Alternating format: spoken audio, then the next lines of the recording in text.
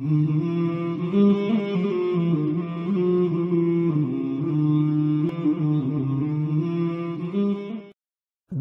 alhamdulillah, wa salatu wa salamu ala rasulillah. Assalamu alaikum wa rahmatullahi wa barakatuh. And welcome back to another production from Radush Shubuhaat.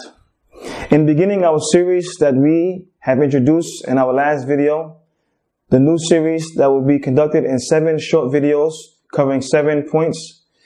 And the title of the series is the status of the Quran amongst the Sahaba, the companions of Prophet Muhammad sallallahu alaihi wasallam, versus the status of the Bible, in particular the New Testament, amongst the disciples of Jesus, peace be upon him.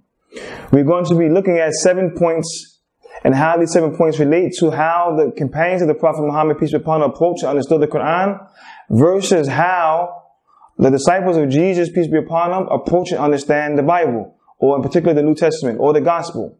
So, inshallah, we already did an introduction video. Let us get now right into our session here, dealing with our first point.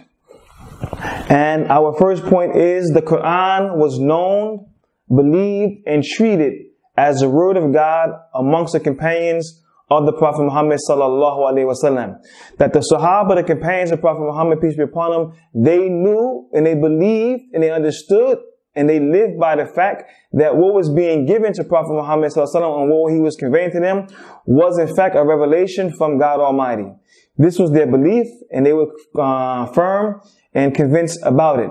And their attitudes as relates to it showed that they took this to be the word of God Almighty, Allah subhanahu wa ta'ala. We find a verse in the Quran where Allah makes this very clear. He mentions what the Quran is.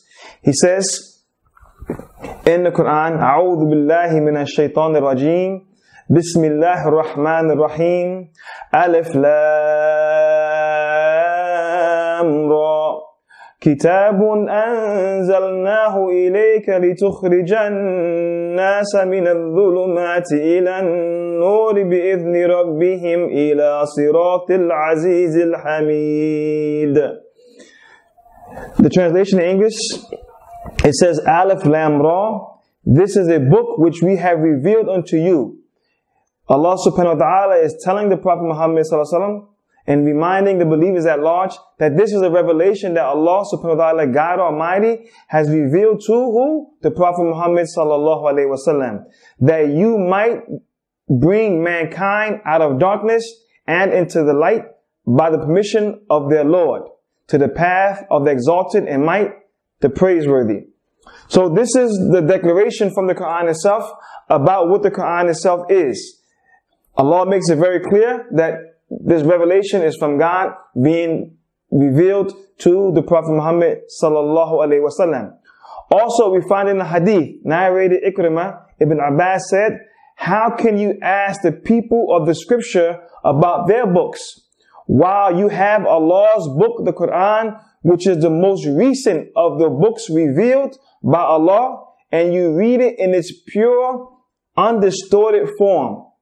This is Sahih Bukhari. Hadith number 7522. So amongst the Sahaba, they understood exactly what the Quran was and understood the importance of the Quran. So we see from the very inception that the companions of Prophet Muhammad, peace be upon him, understood, believed, and were convinced that the Quran was a revelation from God Almighty, from Allah subhanahu wa ta'ala, revealed to the Prophet Muhammad sallallahu alayhi wa alihi wa sahbihi wa sallam.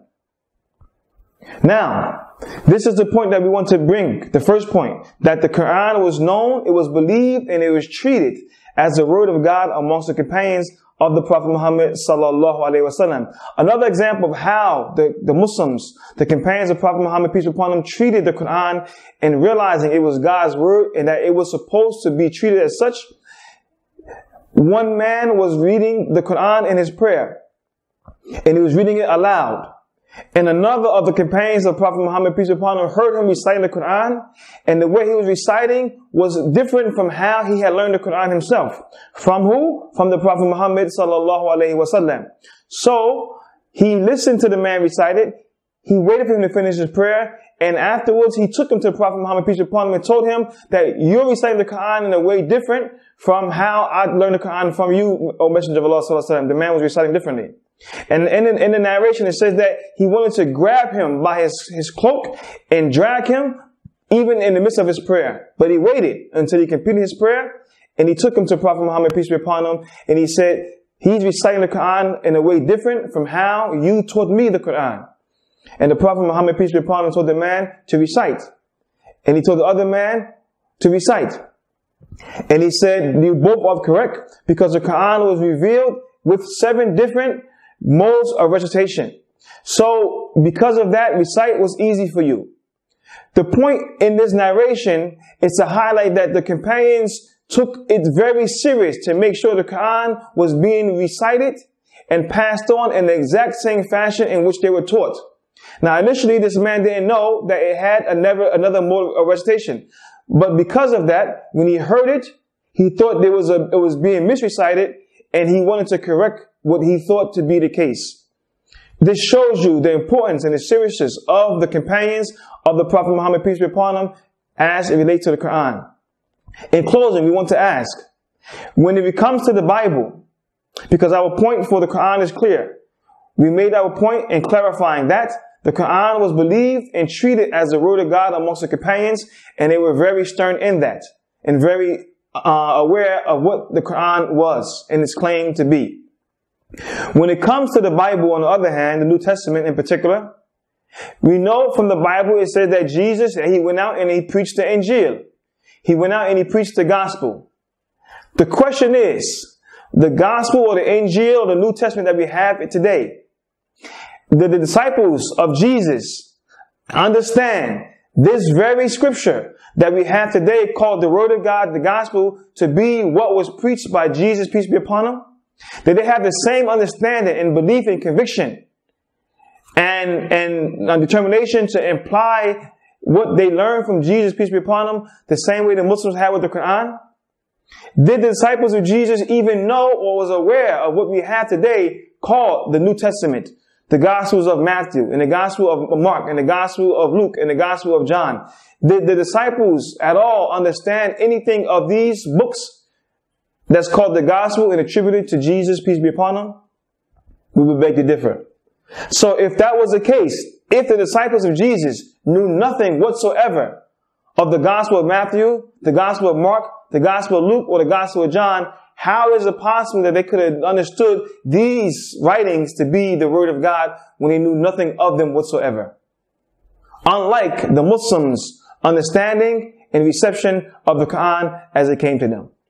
This is a point that we want to raise. This is our first point, and we hope that you stay tuned for point number 2, which is, in fact, many of the companions around the Prophet Muhammad sallallahu alaihi wasallam had memorized the entire Quran by heart, and many more have memorized a great portion of it during the lifetime of the Prophet Muhammad sallallahu alaihi wasallam. This is point number 2. Stay tuned for point number 2. And don't forget to subscribe, like, and share. هذا وصلى الله على نبينا محمد وعلى آله وصحبه وسلم سبحانك اللهم وبحمدك أشهد أن لا إله إلا أنت أستغفرك وأتوب إليك والسلام عليكم ورحمة الله وبركاته.